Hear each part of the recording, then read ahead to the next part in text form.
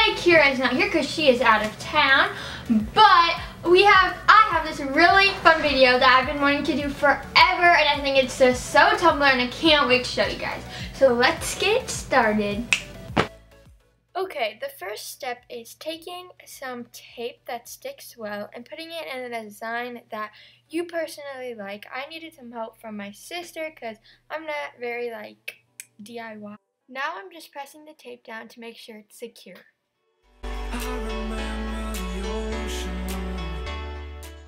For the next step, you will need a sponge, paint colors of your choice, and yeah, you can find these at a local craft store. Now we are taking the colors of our choice and putting a good amount on paper plates.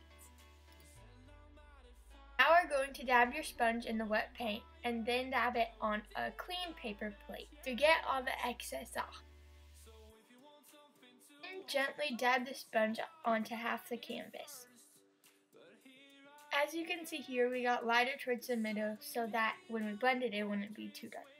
For the summer, knowing there's nowhere to go, 'cause I am happy. You will now gently peel off the tape to get your finished design.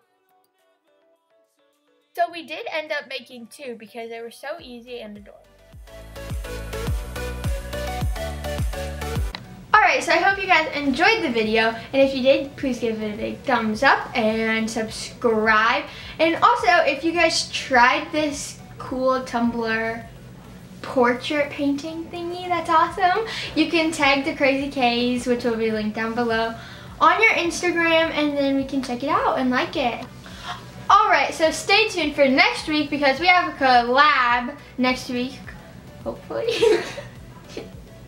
So yeah, see you next week, hopefully. Bye!